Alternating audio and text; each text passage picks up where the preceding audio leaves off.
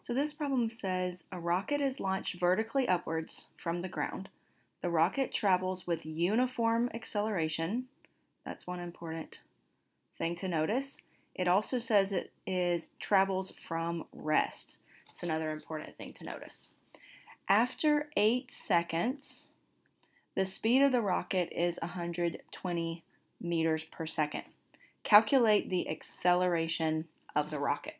Okay, so with some of these keywords, first of all, it says that it's uniform acceleration. So if it's uniform acceleration, we can use the formula acceleration is equal to final velocity minus initial velocity over change in time. Or you can call it change in time, or you can call it final time minus initial time if you have final and initial specifically given. So this is the formula for uniform acceleration, not just any acceleration. It's only uniform or average acceleration.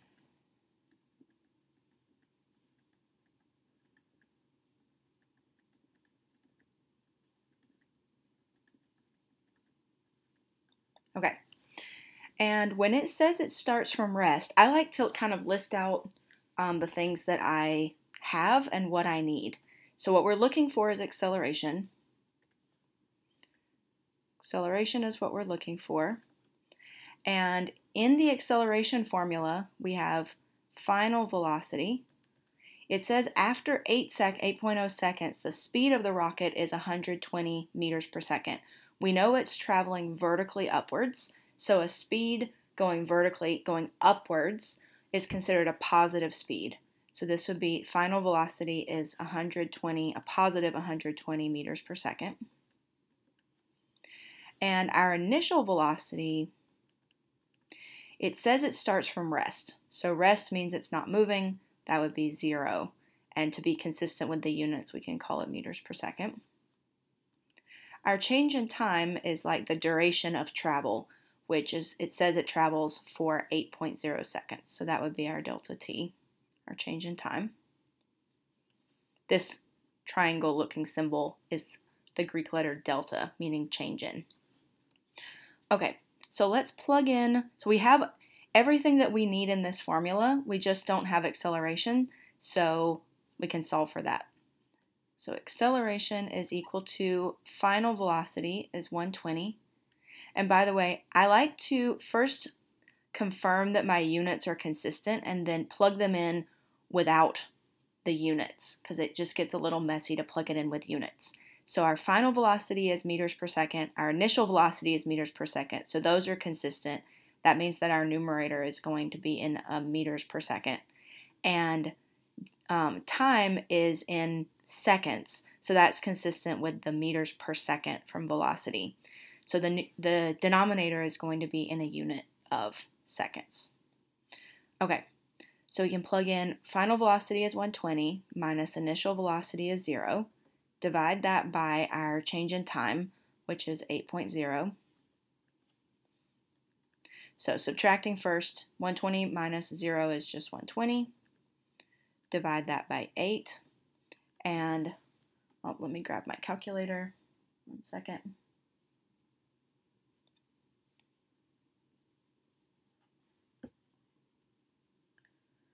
Sorry, my calculator is on my iPad, so it's taking a second to come up. While we do that, the acceleration is always going to be in a unit of distance per time squared.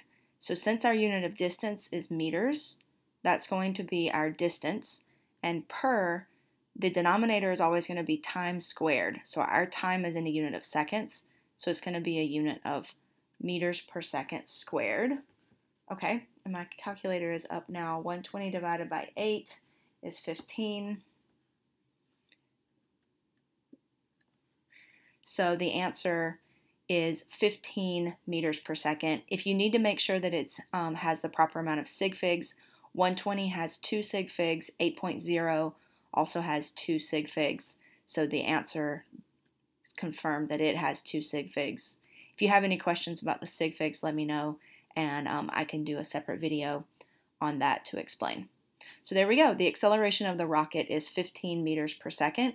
And just as a general check, because it is accelerating upwards, remember upwards is a positive vector quantity. So this should be a positive vector quantity, just to check it by by using logic. Okay, so I hope this homework help video was helpful for you. If it was, please like the video and subscribe to my channel if you'd like to see more similar homework help videos. Also, feel free to leave any questions if you'd like to have those answered, or if you have a different question that you'd like to see a video on. I'm doing my best to get as many out as I can. Thanks for watching.